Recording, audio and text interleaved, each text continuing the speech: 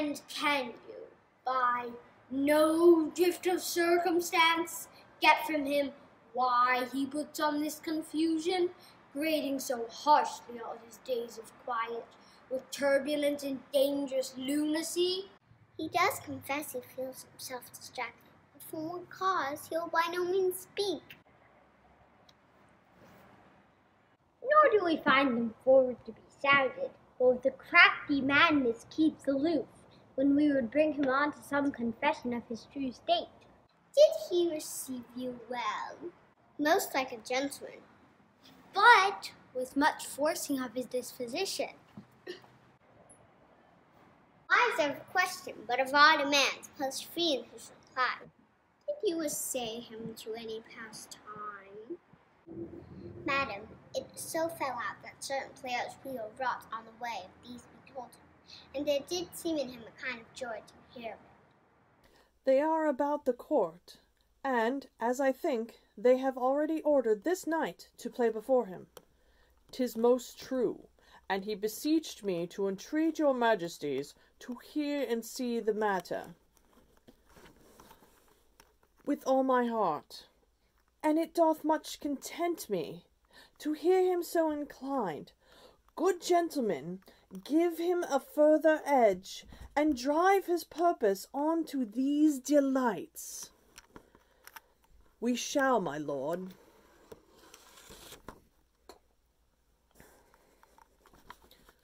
Sweet Gertrude, leave us too, for we have closely sent for Hamlet hither, that he, as 'twere by accident, may here affront Ophelia.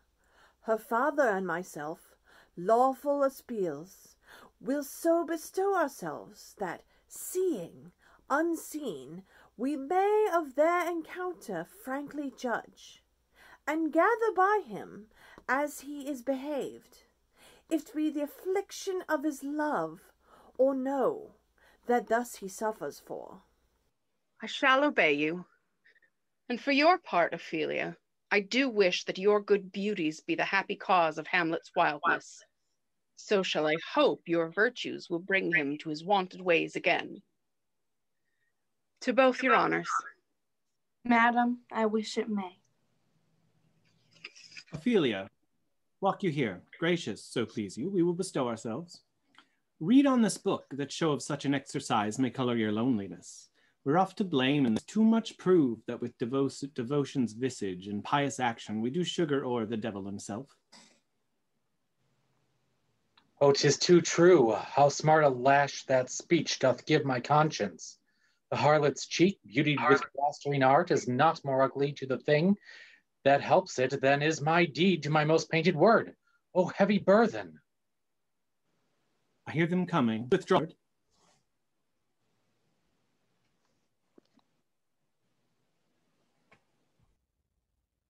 To be or not to be, that is the question. Whether 'tis nobler in the mind to suffer the slings and arrows of outrageous fortune, or to take arms against a sea of troubles, and, by opposing, end them. To die. To sleep no more. And by a sleep to say we end the heartache and the 1,000 natural shocks that flesh is heir to. 'Tis a consummation devoutly to be wished. To die. To sleep. To sleep, perchance to dream. Aye, there's the rub. For in that sleep of death, what dreams may come when we have shuffled off this mortal coil must give us pause. There's the respect that makes calamity of so long life, for who would bear the whips and scorns of time?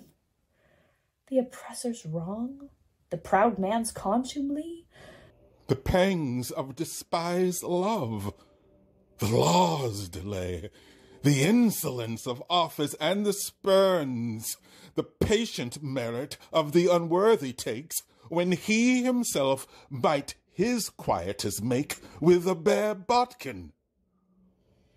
Who would follows bear to glunt and sweat under a weary life, but that the dread of something after death, the undiscovered country from whose bourne no traveller returns, puzzles the will and makes us rather bear those wills we have than fly to others that we know not of.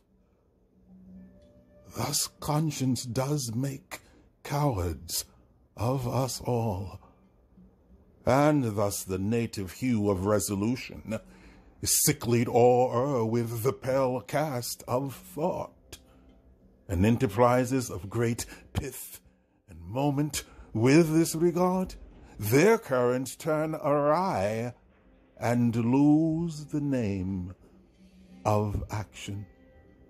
Soft you now, the fair Ophelia, nymph, in thy orisons be all my sins remembered. Good, my lord. How does your honor for this many a day? I humbly thank you. Well. My honored lord, I have remembrances of yours that I have longed to redeliver. I pray you now receive them.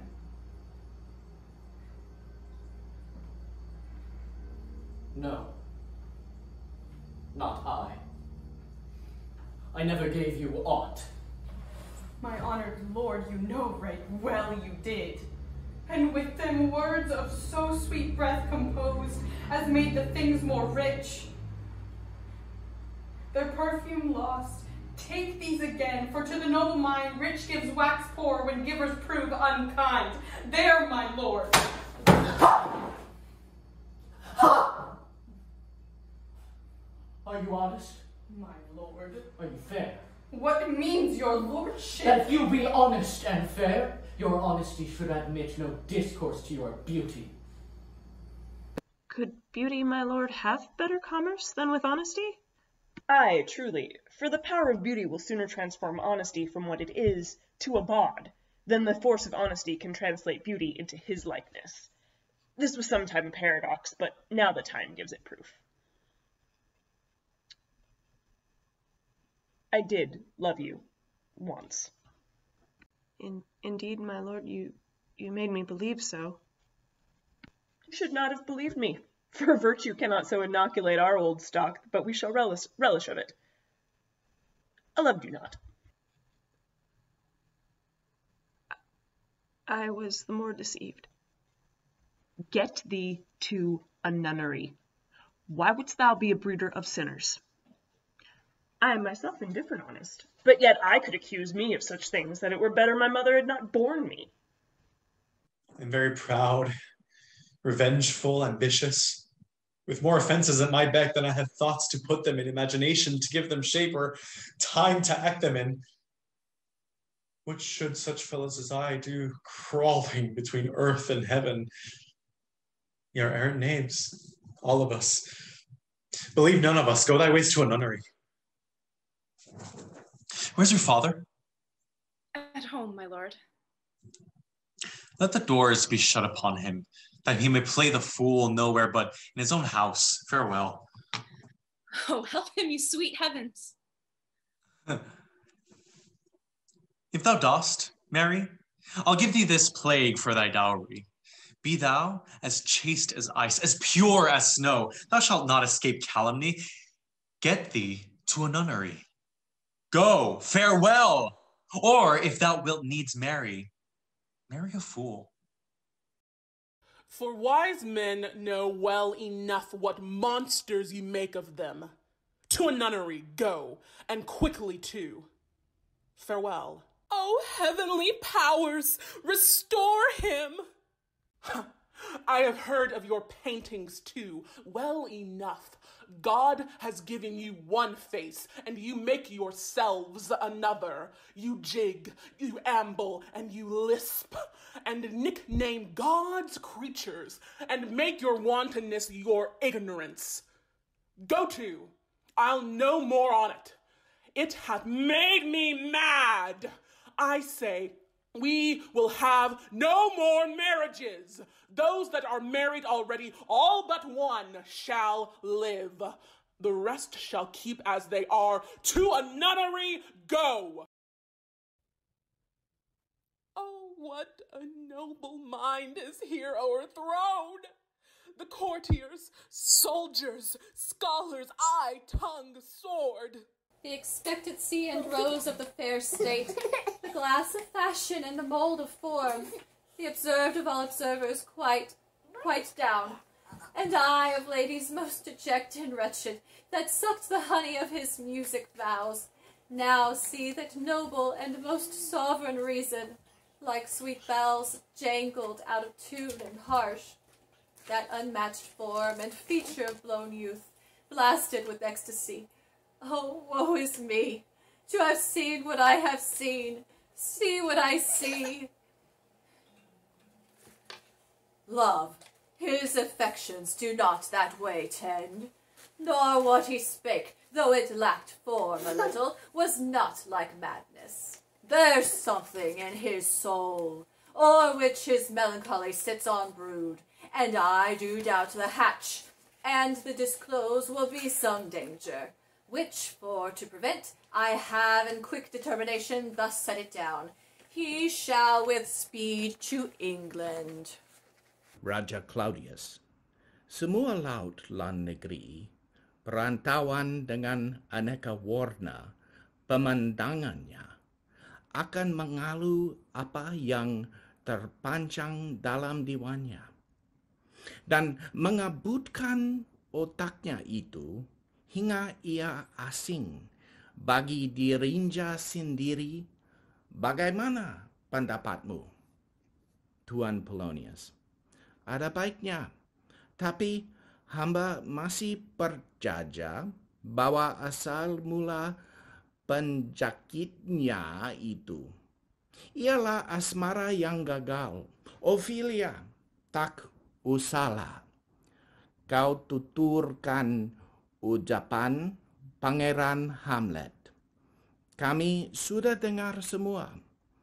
Tuanku sesuka hatilah, tapi sesudah permainan hendaknya Tuan Putri, ibunya, seorang diri menganjurkan kepadanya agar dengan terus terang membuka hatinya dan izinkan hamba diam-diam mendengarkan percakapan mereka. Jika tak berhasil, kirimlah dia ke Britania atau masukkan tutupan, terserah kebijaksanaan tuanku.